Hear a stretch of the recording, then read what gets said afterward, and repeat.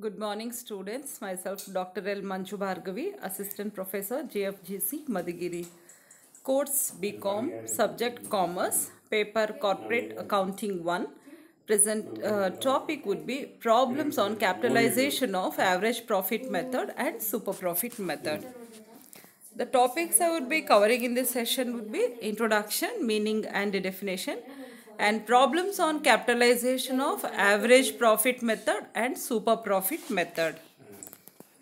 Objective of the learning would be to familiarize the students with the concept of problems on capitalization of average profit method and super profit method.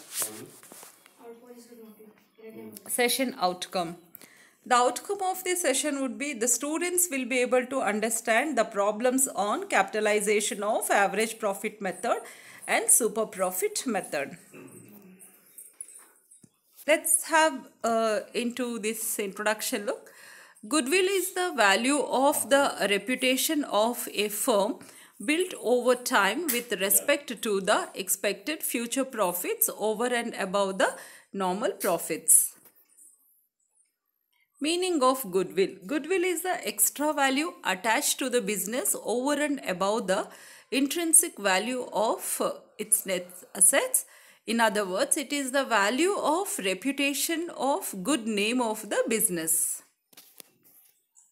Definition of goodwill. In the words of Species and Pegler, we see goodwill may be said to be that element arising from the reputation, connection or other advantages possessed by a business which enables it to earn greater profits than the return normally to be expected on the capital represented by the net tangible assets employed in the business.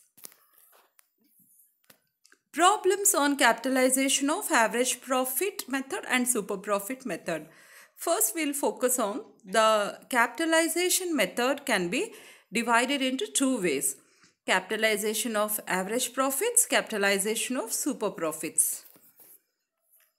Steps for valuation of goodwill under problems of capitalization of average profit method.